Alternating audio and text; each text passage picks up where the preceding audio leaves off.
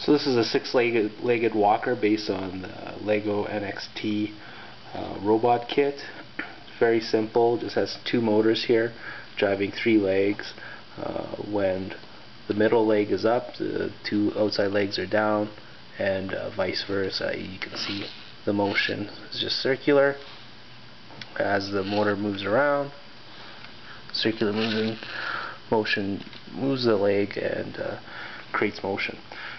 So it can turn by either halting one motor or the other and go straight ahead, driving both motors together.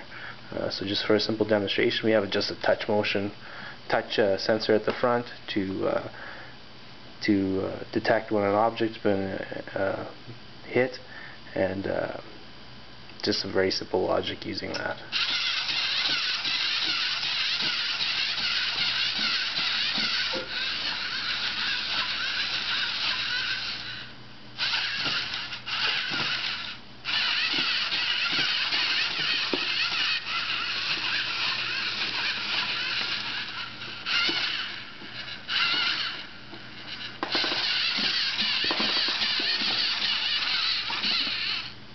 Right.